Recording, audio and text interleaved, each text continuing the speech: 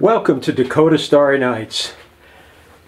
If you've searched for an easy way to collimate a RC or Ritchey Chrétien telescope like I have, you may have come across a lot of confusing information, and in some cases required that you purchase specialized and expensive equipment that you're probably only going to use once or twice. After watching a bunch of YouTube videos and reading up on it, I decided there had to be a simpler way. So I spent an afternoon here adjusting and readjusting and trying different approaches and combinations until I finally discovered a simpler way to collimate a Ritchey Chrétien telescope. It's really no more complicated than collimating a Dob or Newtonian telescope. In fact, it's almost the same, except for one additional step that's not required with a Newtonian telescope. So let's get right to it.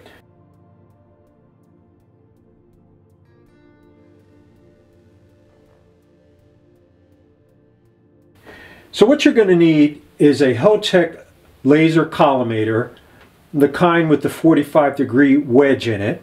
So the nice thing about the Hotech laser collimator is that it has this expanding ring so that you get dead center in the middle of the optical axis. Whenever you use thumb screws, you're going to push it this way or that way, and that may knock out your alignment, especially if there's just two of them like on the standard focuser. When you have three, you can equalize it by going around little by little until you can get it in there. So this will get you dead on, by using this expanding ring here.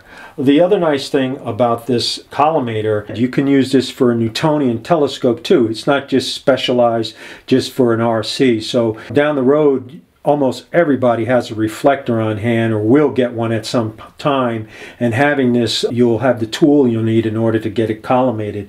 And a Cheshire eyepiece with the 45-degree reflecting wedge in it, and a couple of Allen wrenches in order to adjust the primary and secondary mirrors. For the secondary mirror, you'll need a 4mm Allen wrench, and for the primary, you'll need a 3 and a 2.5mm Allen wrench for the grub screw that locks the mirror in place. This is for a 6-inch RC scope.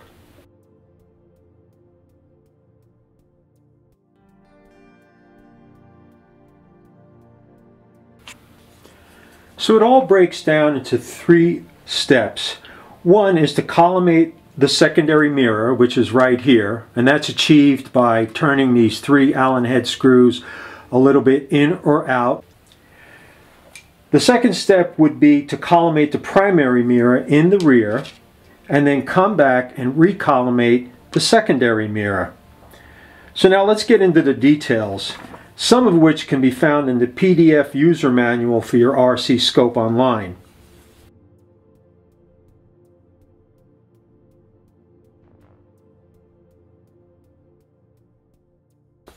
So it's best to attach the focuser without any of the spacers that come with the telescope.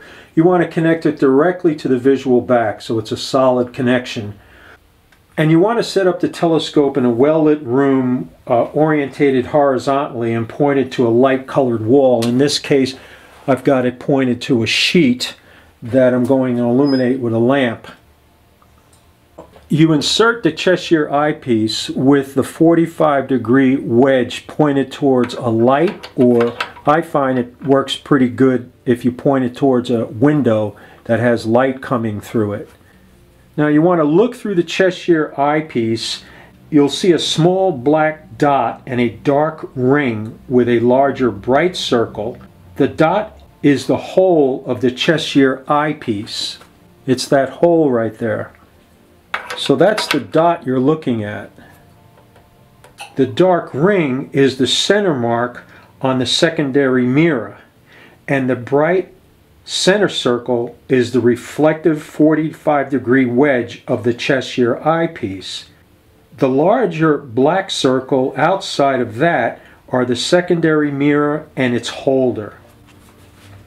If the secondary mirror is in good collimation, the black dot will be dead center in the dark ring or donut, which will in turn be centered in the bright circle. If that's the case, no further adjustment to the secondary mirror will be necessary. If not, then you want to turn the Allen head screw nearest the center dot offset. So if you saw through the Cheshire that the dot was like over on this side, you want to go to this Allen head screw and adjust that slightly in or out. You want to nurse this in, because a small adjustment here reflects to a bigger, no pun intended, reflects to a bigger adjustment inside the Cheshire eyepiece. Now you want to remember whether you went in or out with this screw and what screw it was. And as soon as you make that light turn, go back to the Cheshire eyepiece to see what effect it had. If necessary, continue to turn it in or out using very slight turns. To change the direction of the dot, move to another screw. So if you find that you're turning this in and now it's going way off, or it's going way up, or it's going way down, then you want to bring it back to where it was if it gave you any kind of correction that was in the general area you're looking for, and then move over to one of the other ones and again slightly turn them just a little bit until you get it directly in the center of the donut, the black dot. So that's the process. It's very similar to a Dobsonian or Newtonian telescope.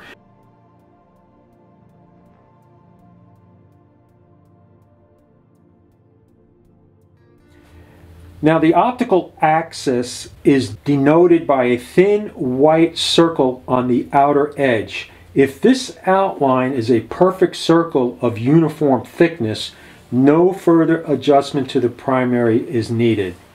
If not, remove the Cheshire eyepiece and 2-inch adapter and insert the Hotech collimator.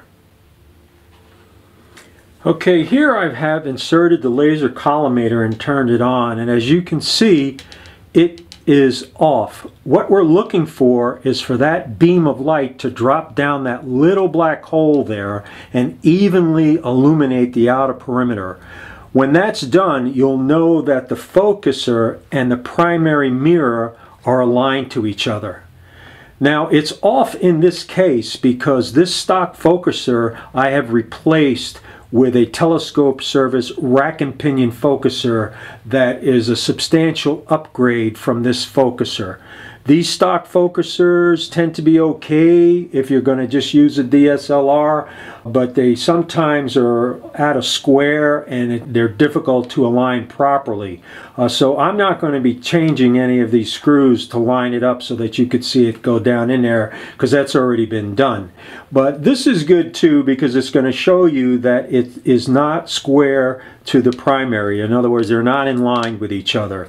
But right now, we're just trying to get that dot to go down that rabbit hole and line up with the primary mirror. It's really very similar to when you do a Dobsonian telescope.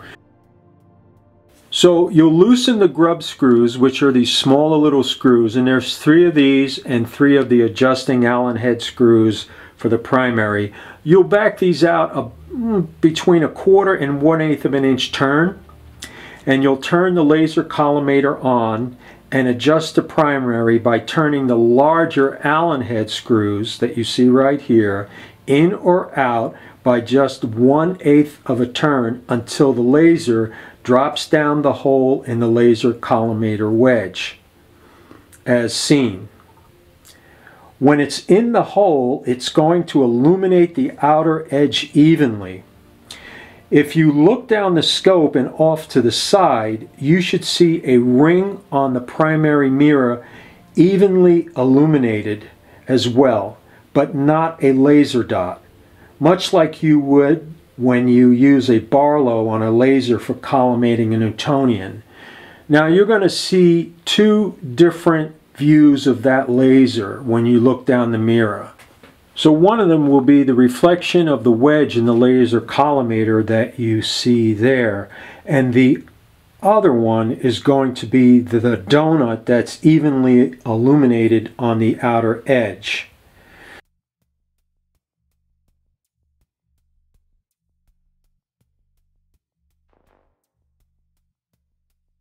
Now for the third and final step that differs from collimating a Newtonian telescope.